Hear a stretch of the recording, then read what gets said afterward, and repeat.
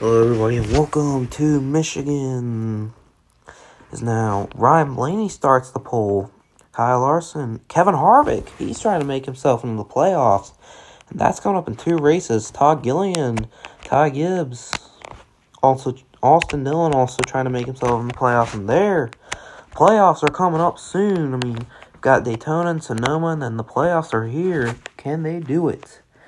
There's 3 more races, and here we go with the green flag is back out. Now, Denny Hamlin takes the lead. Oh, too hard in the wall. Let's see the replay. I think Suarez got loose, and Ryan Preece. Oh, big hit for the 2. Ty Dillon there. He almost flipped over. We saw Jimmy Johnson there. Ty Dillon has severe damage. I'm sure he's done. He is going to the garage now. Pace cars in. Green flag back out now. Ryan Blaney takes the lead and continues now. Oh, big wreck. 4-car wreck. William Byron did a great job there. Let's see the replay. Oh, big hit for Busher. Todd Gilliland. That's going to hurt him for making the playoffs. Bubba Wallace was there. Inside wall head on is now pace cars in.